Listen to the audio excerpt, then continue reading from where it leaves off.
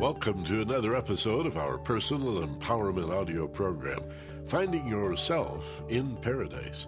Hi, I'm Michael Benner. And I'm Steve Snyder, and our program today is entitled Self-Employment and Self-Reliance.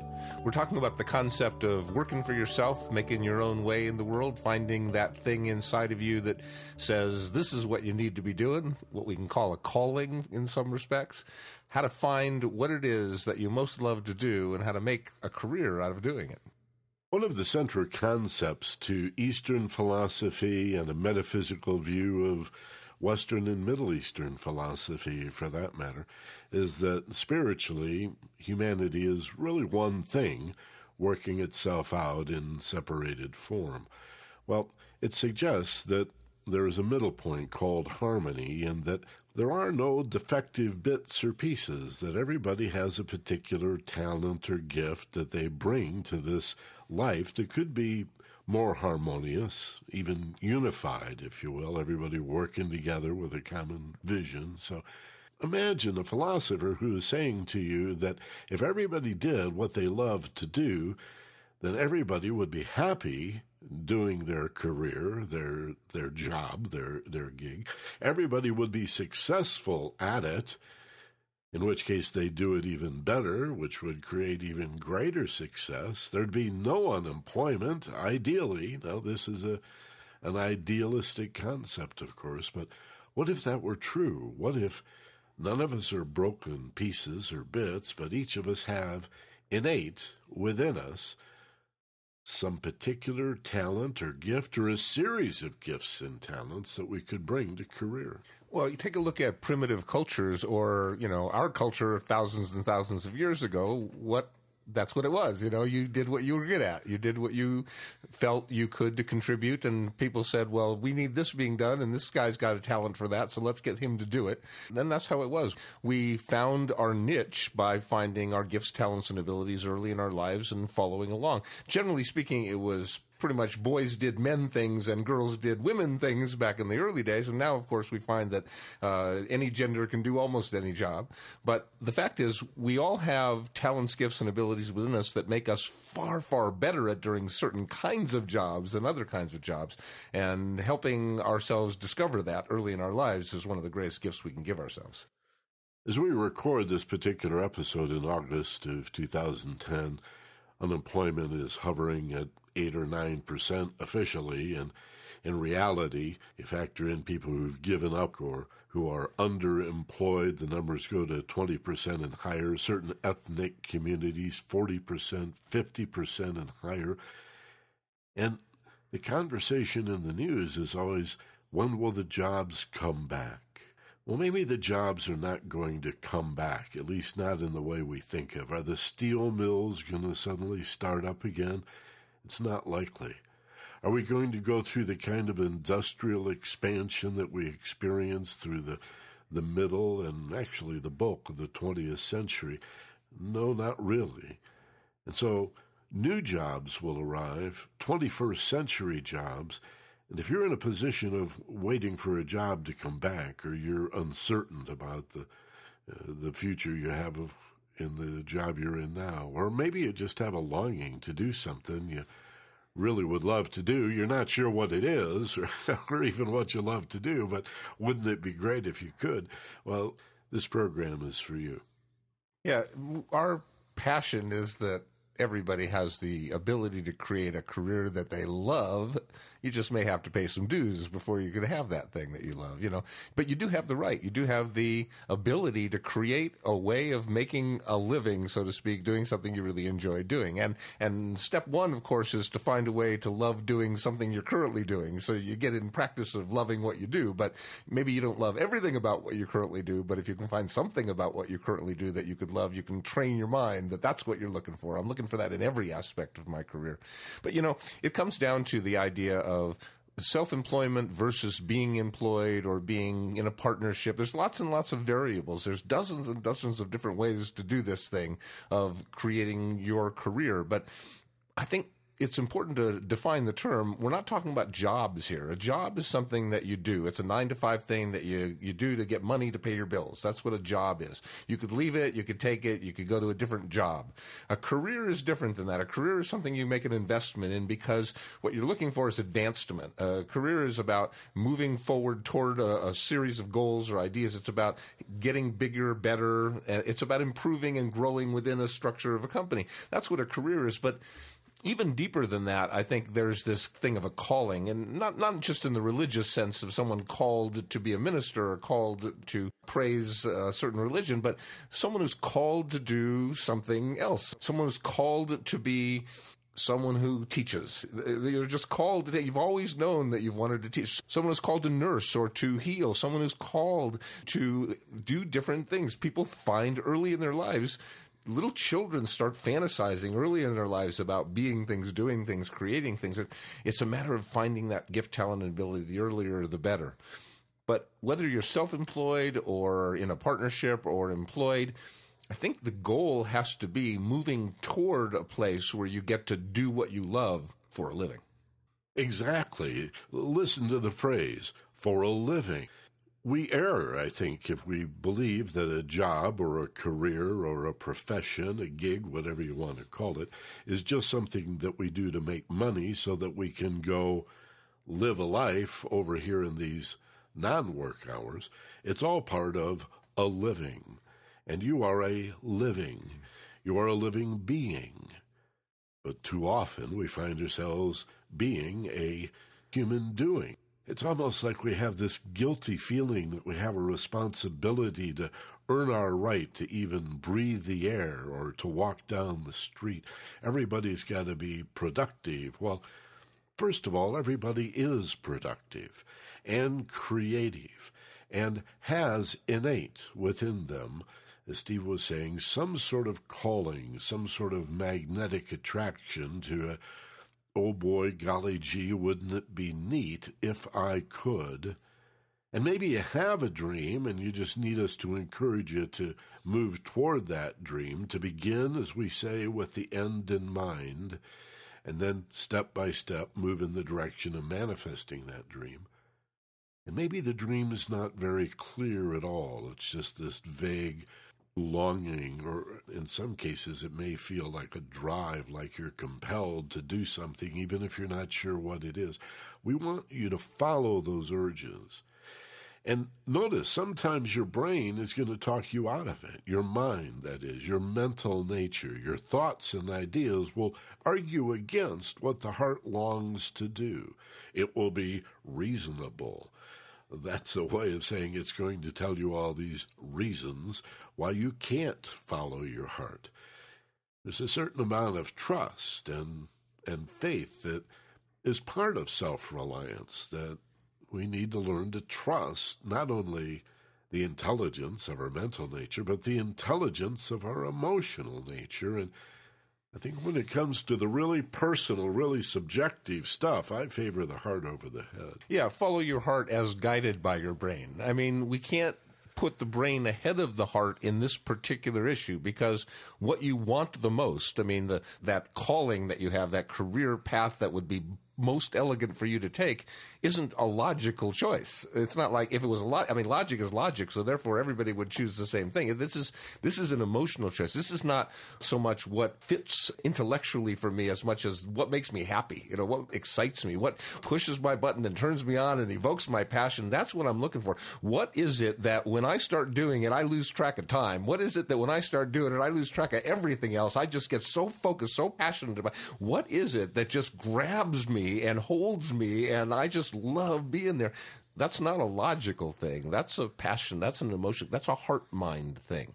Now, again, guided by the brain. Like if you're sitting there with 4 kids and 2 mortgages and 5 tuitions to pay and all that stuff, and your heart says, you need to go be an artist and paint paintings, that doesn't mean you quit your job and... Don't quit your day job just yet. And start, what it means is that you find time in that busy, busy, busy life of yours to do some painting.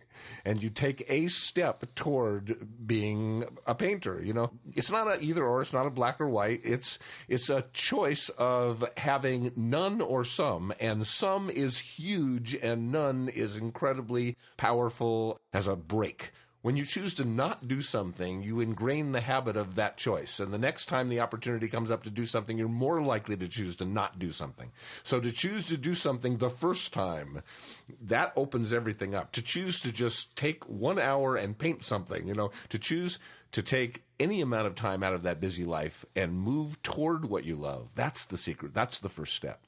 I'd like to invoke the name of two of America's best-known 19th century transcendentalists, and that's Ralph Waldo Emerson and Henry David Thoreau. Not only did they know each other, Emerson was sort of a mentor to Thoreau.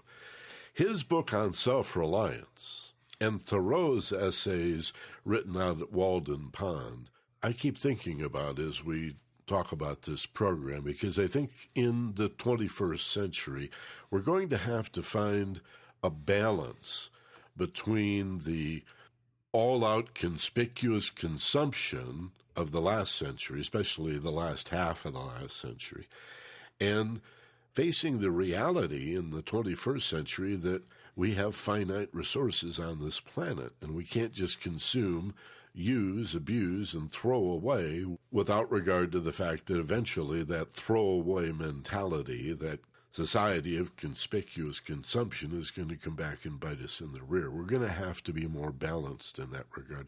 And that brings up a number of self-reliance issues, but it's a kind of and this is where I like to bring in this other idea, Steve, of appropriate technology and even voluntary simplicity when I talk about the balance. When Jerry Brown was governor of California in the 80s, he had an Office of Appropriate Technology that he set up. And I thought, that is so smart. Think of it as we've got the power of computers now and the internet. For a week's pay, you can be online and as powerful as anybody who's ever owned a computer, from the president of IBM on down. I mean, we have extraordinary opportunity with the internet and with all the software programs and communication opportunities. This is information. This is knowledge. This is power. And the opportunities have never been greater. And yet, does it mean we have to turn to nuclear power or clean coal, if there even is such a thing? Couldn't we fall back to a middle position? And this is what many people have been talking about, ecologists and environmentalists, since the early 1970s, even back to Rachel Carson in Silent Spring before that. This idea that we're going to have to get reasonable and find a balance. An appropriate technology, it's like, wow, what a relief and what a smart approach. Since you're always hearing from those that say, well, what do you want to do, Go back to the 18th century and we all have horses and kerosene lamps. We have to buy oil from Saudi Arabia if you want your lights to burn. I don't think that's true. No, and we can't go back even to the 20th century anymore because it's a different world. Those jobs that went away aren't coming back. They went to foreign countries or they disappeared. And what we have to see, and the trend is clear, in the last couple of years, we've gone from 19% self-employed to 25% self-employed. More and more people are finding that they can't get a job, so they got to create a career. And that's what's going to happen more and more. That's the nature of what's happening in the 21st century. For the most valuable asset, the most valuable commodity in the world today is intellectual property. And there's virtually an infinite amount of that available. You can make stuff up. You can figure stuff out. You can find a way to take your gifts, talents, and abilities and match them to a human need and create a way of creating a career in that way. And that's what we're talking about doing, is finding what you have special to offer and find what people need that fits with that and give them that. Now, being self-employed is not the first step for some people. I mean, if you have a good job, it's not quit it and do this, but to find a way to move toward doing what you're most passionate about doing in your life more and more of the time is really the key.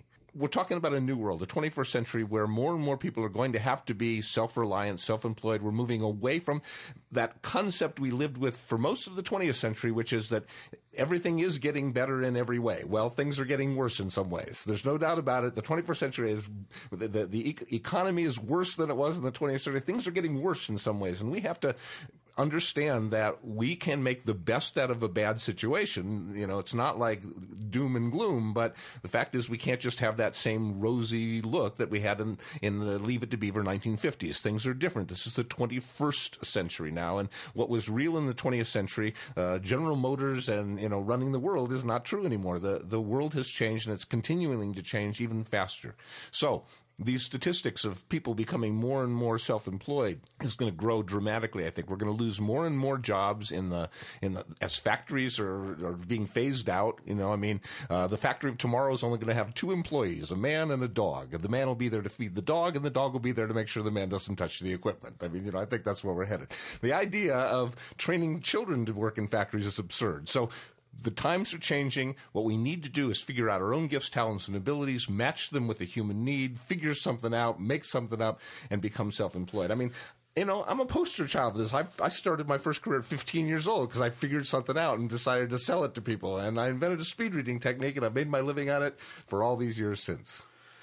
You touched on something. You flew over it so fast, and I was just about to speak to it anyway. So match it with a human need, yes, you said. As if that were just some small bit of it. That's a very important part. I mean, we're saying follow your heart, but as you indicated, Steve, be guided by the reasoning, the common sense, if you will, of the mind as well. Sort of let the mind temper those dreams back into something that's reachable or attainable or even definable. Well, one of those reasons, when you start thinking about all of the things that you could do, all of the opportunities to make a difference, how about looking at what needs to be done? Now, there's a crazy idea. Yeah, we're going to emphasize looking inside over looking outside because you're already doing that, flipping through course catalogs at colleges and in junior colleges, looking at want ads and job boards and talking to friends and going to job fairs. We're going to emphasize looking inside at the longing, the calling, no question about it, but it should line up with something that really needs to be done. Now, is there any shortage of things that need doing? I don't think so. I don't think so. There's lots that needs to be done. Find a creative way to meet the need. And I would say number 2, find something that needs to be done that a giant corporation, a multinational mega corporation, is not likely to do, or will probably continue to overlook. And those 2 factors are certainly going to give you a leg up. As more and more people move away from being employed by those giant multinational corporations, and I think that's clearly the trend, you know, they're finding the way to increase their profits is to fire people, and they're doing a really good job of increasing their profits by firing people. So the idea of them starting to hire more and more people, it's possible in some cases, but I wouldn't depend on it. I think more and more people have to realize that security, you know, from the Latin for self-care, you know, the only real security is to work for yourself. You have a job working for somebody else, they could fire you anytime they want to. And, you know, you could say, oh, well, no, I'm pretty much indispensable. Well, perhaps you are, but you're in the minority if you're indispensable in a giant corporation. Most cogs can be replaced. And I've always thought that the feeling of knowing it's mine. This business is mine. I mean, I made it. I own it. I'm in charge of it. No boss, nobody to tell me what to do. I decide my hours. I decide when I take vacations. It may not be for everybody, but it's heady and it's so powerful. It's so wonderful to feel that free, to feel that in charge of your life. Like, I don't have to punch a clock. I get to decide what I do, when I do, and how I do it. And I don't know. You know, when I was growing up, I had an uncle who essentially became my father and raised me, and he was a self-employed man, and he said 2 things to me that just, you know, he said, you know, give a good firm handshake and look a person in the eye, and then he said, you know, if you can, work for yourself. If you can, be your own boss, because then you'll always like your boss, you know. So that was very powerful to me. The quotation in this week's personal empowerment newsletter that we sent out was by R.G. Collingwood, and he said, "Perfect freedom is reserved for those who work for themselves and do the work they love to do." Absolute freedom, perfect freedom is reserved for those people. If you really want that, as Steve described it a moment ago, heady feeling of being unlimited and unbounded and capable of doing pretty much whatever you want, it's an adventure. Adventures can be a little scary at times. You got to take some risk. But generally, if you keep your eye on the goal instead of the fake obstacles we tend to dream up out of our negative fantasies, obstacles, those things you see only when you take your eyes off your goal. Keep your eye on the goal, think positive, and we all have little mistakes and problems along the way. That's part of the learning process too. But success is built into everybody, and especially if you begin by looking at what people believe needs to be done, what they need, what they want done, and people will pay for quality. You might say, well, how can I charge $100 an hour or $150 an hour for a service? Or how can I get my hands on enough of a particular product to make a difference? Don't worry about it that way. Look at it in terms of what do people want, what do people need, and the saying, nature abhors a vacuum. Well, the market's the same way. If something needs doing and nobody else is doing it, step right up and do it your way. That's the secret. Do it your way. Now, sometimes it's a matter of seeing that there's a need that needs to be met out there, and you don't have the talent or gift to meet it, but you know somebody else who does, and you're really good at selling them. So you can find somebody to partner with, and you could be the one that pushes them, that builds them up and makes them, and create a partnership. You could be the one who has the talent, but you're not really good at selling it, and you can go find somebody who doesn't really have the talent to do this thing you do, but boy, are they good at selling things. So you don't have to have all the pieces yourself. You can find other people to match the pieces that you're missing. All you need to do is have something that's special and unique, because if you just do something that everybody else does just about the same way everybody else does it, then nobody's going to pay any money for that. But if you do something different, something special, something unique that is you, born out of your unique gifts, talents, and abilities, then nobody else can do that quite the way you can do that, and you get paid a whole lot of money for that. In fact, that's the people who do get paid a whole lot of money. If you think of the professional athletes and the actors and actresses, the people who have a talent, the people who figure out a way to come up with an idea, open a business, and sell a product or a service, those are the ones that are the most successful people in our society, the ones that have special gift, talent, and ability most people don't have, and they take that gift, talent, and ability, and they do something with it. They take their focused passion and they make something happen. And, it's not for everybody. It might be that for you to find your real calling is just to have a job that goes easy for you, that you don't mind at all, is okay, and you have all the rest of your time to put into your avocation, your passion, your hobby. That could be the way it works best for you. But if you have a job and then all your rest of your time you're like watching TV, you're not thinking about, you don't really have a great passion going on the rest of the time, then you need to do better than a job. If there's no passion outside of the job, you need to get rid of the job and find a career. Get rid of the job and find a calling. Maybe it's a career that has some future advancement, that you can take a look at the idea of self-care and putting some money away for retirement and having security in your life. Or maybe it's a way of finding your real calling and going for it, But if you've got a lot of space in your life that isn't filled with passion, then this is what you need to be doing, is finding that big passion and pursuing it. Try this right now. Imagine you've got untold wealth available to you. You've inherited hundreds of millions of dollars. You have so much money, you hire people to handle the money. You're not even sure how much you have. You even hire people to watch over those people. Yeah, of course. Yeah.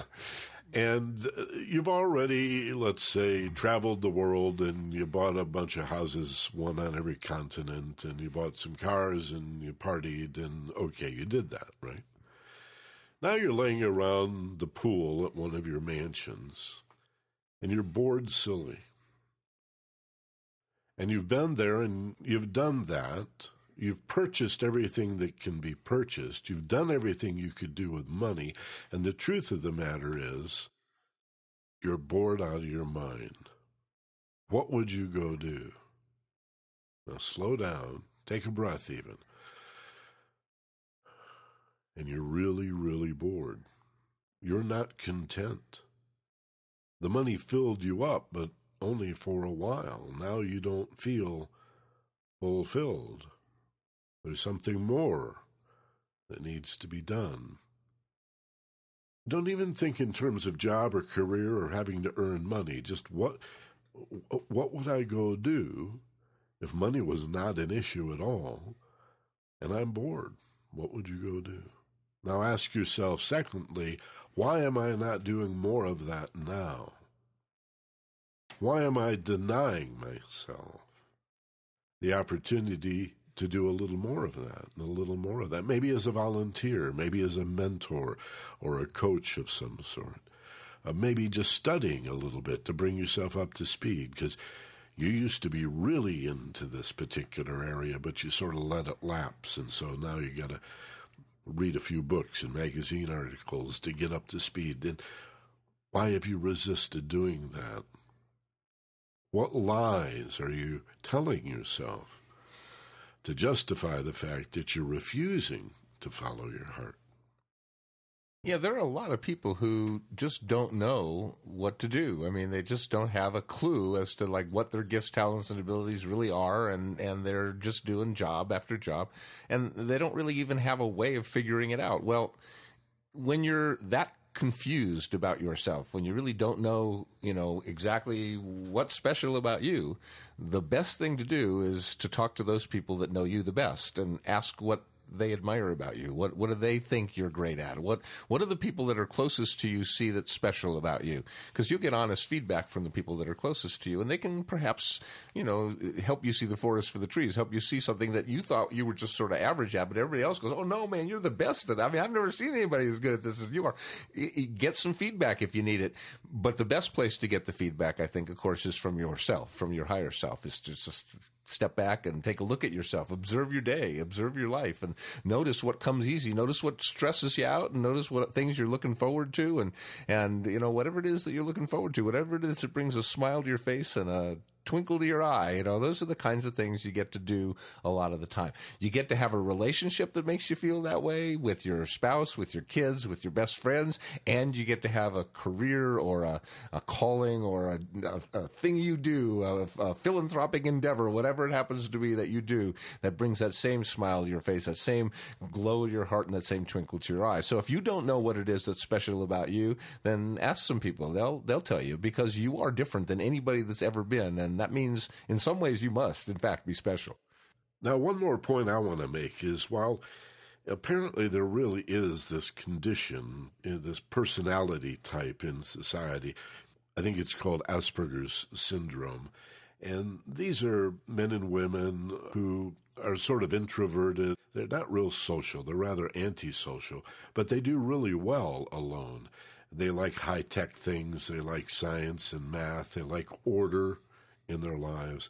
And they're often very, very good at computers and scientific, mathematic types of things, but a little low on the aptitude of having lots of friends and being socially interactive. Unless you count Facebook friends. Sometimes they have lots of those. That may be. I'm not sure. But the bulk of us are very social. And if there are groups of people in the middle, you could be more social than you are. And my point is to understand what I've learned as relationship management from the larger field of emotional intelligence. Relationship management. Listen to the phrase. It's one of Daniel Goleman's terms. He was the pioneer at Harvard of emotional intelligence. Relationship management. I've seen a book, Appreciation Marketing, recently that I really liked. What's appreciation marketing? Well, it's expressing your gratitude to your customers in a regular way. That is a form of the larger relationship management. If you put people first in your life, it's amazing how business will flow. There's another book, a classic from, I think, the early 80s or mid-80s called The E-Myth that says the reason most businesses fail is that the person that starts the business may know the business, but they don't know people. So the butcher, the baker, the candlestick maker will set up shop and be very good at what they do, but not so good when it comes to managing people or motivating people. Most people in business manage the way they were parented and manage the way they parent, and it's rather strict and authoritarian and old school and not the best way to motivate people. So if you're a butcher or a baker or a candlestick maker, you have a talent, gift, or an ability, but you're not a people person. You don't know how to go out and get people to buy candlesticks or buy bread, that what you need to do is find somebody who likes to sell you. And if you're great at selling things, but you can't sell yourself, but you could sell somebody else that you believe in. If you found something, a cause or a person or a product or a service that you believe in, you could sell the heck out of that. Well, then you go find somebody who's doing that and help them be successful. I think that's really one of the greatest keys. I think it was Napoleon Hill talked about make somebody else prosperous. If you want to be prosperous, make somebody else prosperous, and it'll come back at you probably 10 times. So you might be the one with the talent that is saleable right now in our society, and if so, get somebody to help you sell it. Or you might be the one that knows how to sell things to people, and you don't have the talent people are looking for right now. Besides that, find somebody who's got that product or service and match up with them. It's finding a human need and meeting it, and maybe you can do that by yourself, or maybe you can do that in a team. But the idea of hoping that more and more jobs are going to open up on the corporate front is not really likely. More and more jobs are going to have to be created through services and through sale of intellectual property, because the actual physical product stuff is much more expensive to start a business that way. Some people can, but to start a business with intellectual property or with service is a much cheaper and easier way to go for most people. More and more businesses are going to have to start that way, I believe. Yeah.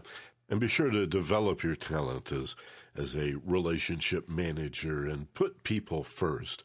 Learn the tools and the skills of a good firm handshake, honest eye contact, a open and receptive demeanor. Learn to be a good listener, compliment people, avoid the temptation to use barroom language and the kind of negativity around politics and anger and hostility that really has no place in the workplace, and really very little place in your life when it comes to being cynical and sharing that. It's amazing to me how much daily communication is negative and cynical and people venting, and that's not at all what we mean by relationship management.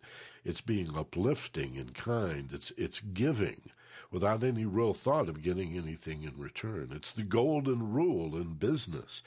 Treating everybody, your customers, but also your boss and your coworkers and people that work for you, vendors and jobbers and every place, driving power down with gratitude and appreciation.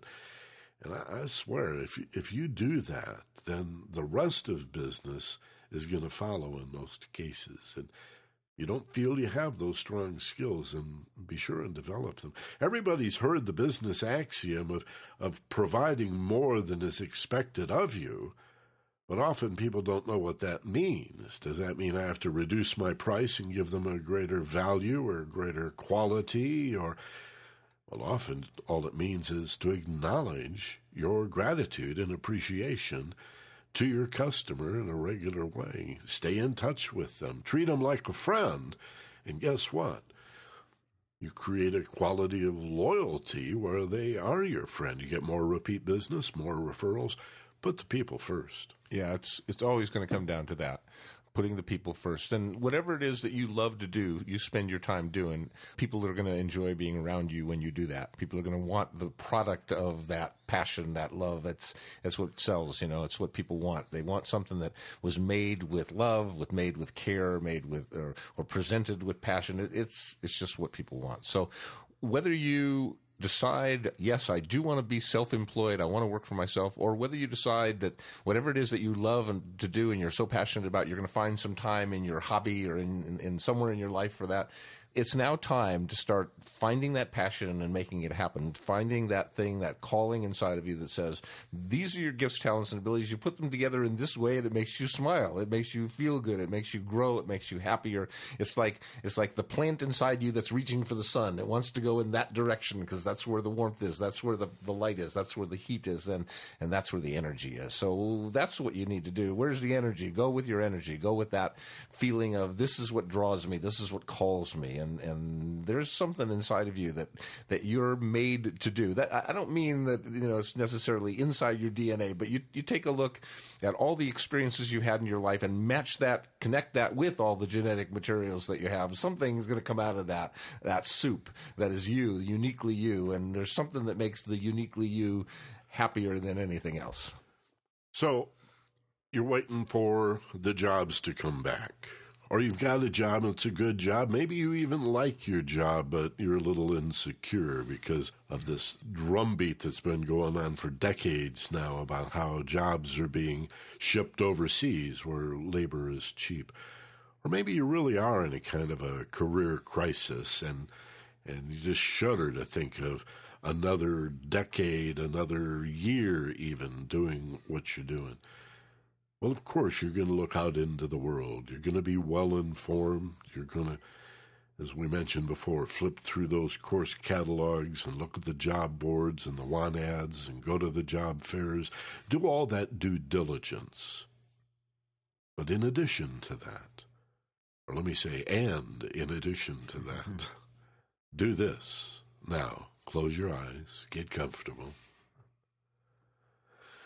I want you to sit straight up, but not rigid like you're a 2x4. Think of yourself as being balanced and relaxed so that all the muscles along your spine can let go, and the spine is just stacked perfectly. All the little vertebrae and little bones and discs and filaments and such are just perfectly lined up. Okay? As you begin to breathe, at first, just 2 or 3 nice, slow, deep breaths, inhaling through your nose. Hold as you peak, and then as you exhale, create and sense a feeling of letting go, feeling safe and relaxed. And with every breath that you release, you feel the inner peace. The noise inside your brain does cease, and you unwind in body and in mind. And in this case, you find yourself in a paradise place. A peaceful place, a quiet place, a calm, serene, and tranquil place that you create. It's really nice. It's paradise. And in paradise, what you bring are all or some of your favorite things. Your favorite memories, your favorite fantasies, your favorite things to do. The happiest moments you've ever had, you bring those here with you, here in paradise. It's really nice. And you get clear, because in paradise, there is no fear here. So whatever feels best, whatever feels great, whatever memories or fantasies or whatever you create here is clear, free of fear, and you can see what you most wish to be.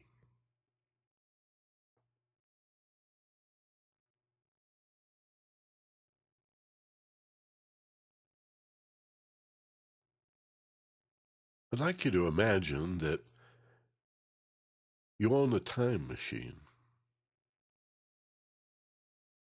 I remember the movie about the time machine. It looked sort of like a sled, that one. If I imagine a time machine that I invented, it would be sort of a closet that you get into, and I have my own sense of how the dials and gauges would look, but I'd like you to make up your own. Dream it up. If you had a time machine that could take you into the future, what would it look like?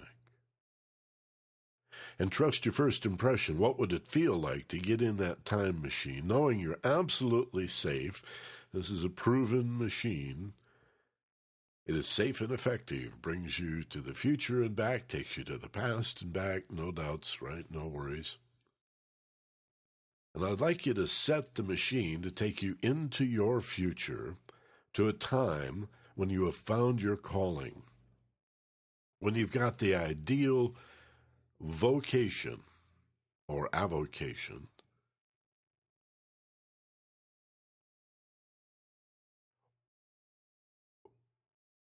a time when you're doing something you really love to do, when you pop out of bed in the morning and can't wait to begin doing what you do for a living.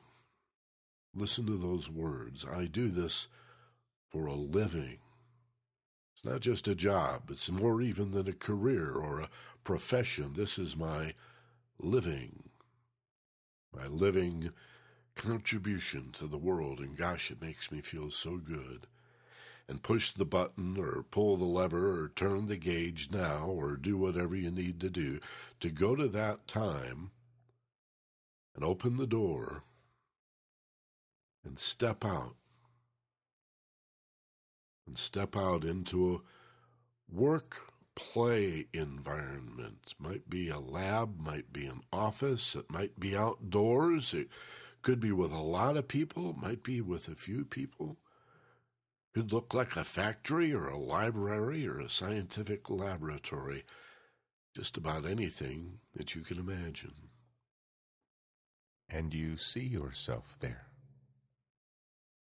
And you hear the sounds, smell the smells, feel as if you're really there.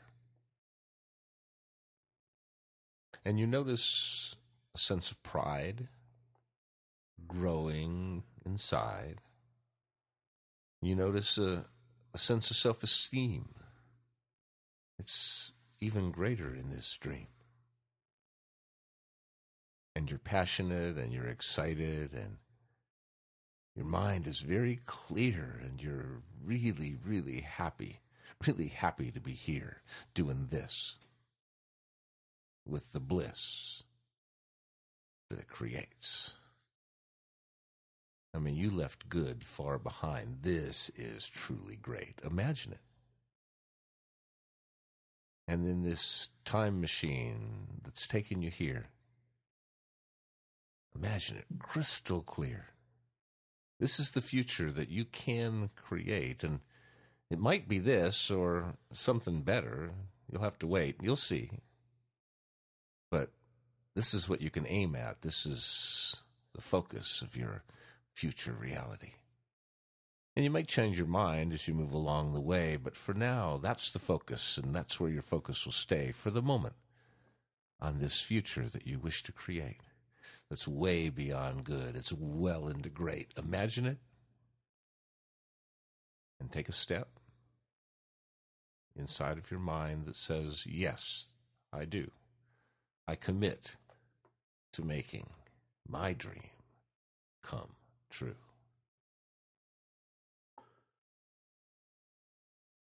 And feel how it feels to be this free. You realize this may be, at least you may be approaching, the ultimate in freedom. This is purpose. This is power. And yet it's orchestrated with ease and elegance, and you feel prosperous as well as free. Prosperous financially, but more than that, you have the prosperity of health. You have the prosperity of loving relationships.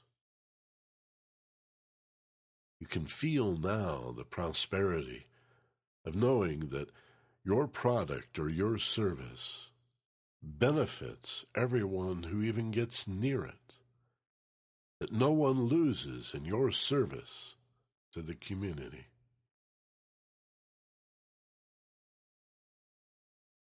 And you feel prosperous in that you know you're giving people even more than they expect. And you put people ahead of business.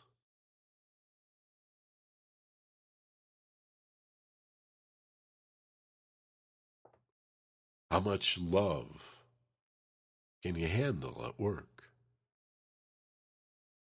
And how soon before you stop calling it work and think of this as an enterprise? It's just full of love and light, ease and grace and elegance, and this is the way it should be and the way it can be for everyone, for anyone who takes the time to feel what you're feeling right now, and those willing to trust that feeling and move on that feeling. For you deserve to do what you most love to do for part of every day of your life. You deserve to do what you most love to do for part of every day of your life. So take a step, one step, in that direction. Starts with the choice, making the selection. What is it I choose to do, be, create? What'll take me from this place that's good to that place called great? What do I need? Where do I need to go? What do I need to get? What do I need to know? What dues do I need to pay along the way? How can I begin? Because there's something in me that wants to begin. Something in me that wants to start now. Something in me that says, that's where I'm going to go, and I'm going to get there somehow. You don't have to know exactly how it's going to be. You don't have to know the way. You just focus on the destination you see, and you'll figure it out, step by step, as you play. Know what you love, and know that you do deserve to do that. Yes, you do, in your life, every day. You deserve to do what you most love to do every day. Feel that, know that, believe that, and you are well on your way.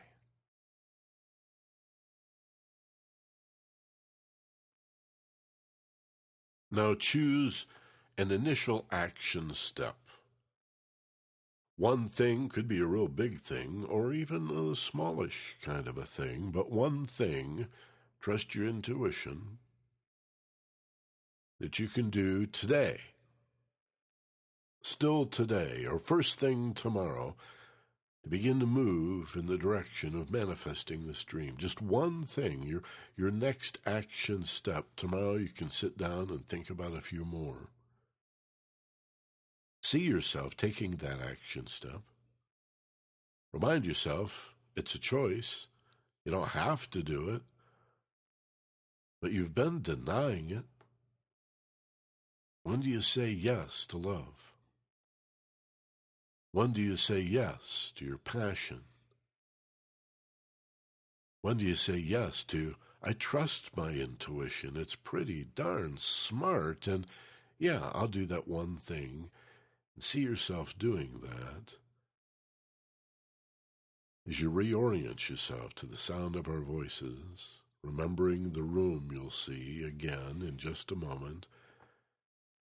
As you inhale slowly and fill your lungs, and as you exhale, feel yourself taking that step forward, eyes open, wide awake, back in the room, feeling fine, better than before, safe and relaxed. So it's in you to find something special to do. I mean, a lot of those jobs are going away, and if you can find a work that feels more like play, then what I say is go for it. You know, I've both you and I have done what we've loved to do for so long. You were employed for a good chunk of your life, but you've been self-employed for a long, long time now, and I've always been self-employed, and there's something real special about it. It's not for everybody, perhaps, but if you're not sure, just close your eyes, ask yourself, would I rather work for myself or would I rather work for somebody else? And find out the answer to that. And once you know that, then ask yourself, would I rather spend most of my time with people or most of my time alone? And now you've sort of narrowed down that market a lot. Now you have a much clearer focus on what it is you want to do. Ask yourself questions about the career that you would ultimately love, even if you don't know the name of it yet. How far away from where you live are you willing to go? And what kind of people do you want to be hanging out with? And what kind of hours do you want to be working? The more you can get an idea in your mind of what it is you'd really love to do, even if you can't name it yet, the more it becomes real in your mind, the more it manifests. Most communities, even smaller cities, have community colleges or junior colleges where if you stop by, regardless of your age, you'll find that in most cases they have a whole battery of tests. Often they'll give them to you for free that are pretty clever at helping uncover these hidden talents and gifts. And if you're at all confused, and I'm sure you'll find value in the exercise we just did, so be sure and repeat that exercise, okay? Play this program over again, but you might want to check out your local community college if you're a kind of person that likes the test, and you want to see what the experts have to say. It's a kind of a personality inventory that they've been developing these for 30, 40, 50 years, and they're pretty good. Even if they just spark an idea, or an awareness, it's something to consider. Yeah, and remember, self-employed doesn't mean you have to be really great at tooting your own horn. Maybe you're self-employed tooting somebody else's horn. Again, if what you have to offer isn't like marketable right now, the people are not clamoring for it. And yet, if you're the kind of person who, if you see a movie, you can talk everybody into going to see that movie because it was such a great movie, then you could probably talk a lot of people into going to someone else's service or someone else's product. And that's such an important commodity. There's so many people out there with talent, but don't have the people skills to go get people to check it out and find out how great it is. Be sure to use our Share One with a Friend gadget at the home website, focusedpassion.com. There's an ED in there. That's the W's, focusedpassion.com. And you'll see right below the built-in player this little tool you can use to forward as many of these as you want to as many different people as you'd like, as often as you'd like. And pay it forward that way. Think, who do I know that would really love the program I just heard on self-employment and self-reliance? And maybe several people. Go ahead and forward those programs. They're free of charge, part of the fee that you pay for listening to these programs at focusedpassion.com. Remember, if you ever want to write us, just use the email info@focusedpassion.com. Steve and I both get copies of that, one or the other, maybe both. We'll respond to you. That's info@focusedpassion.com if you have any questions or comments. And remember, the library of old shows now is up to almost 150, so there's probably something in there that might just right now be what you need to hear to help you solve your problems or heal your heart. And as always, be gentle, love life, and take care of each other. For Steve Snyder, this is Michael Benner. Aloha from Maui.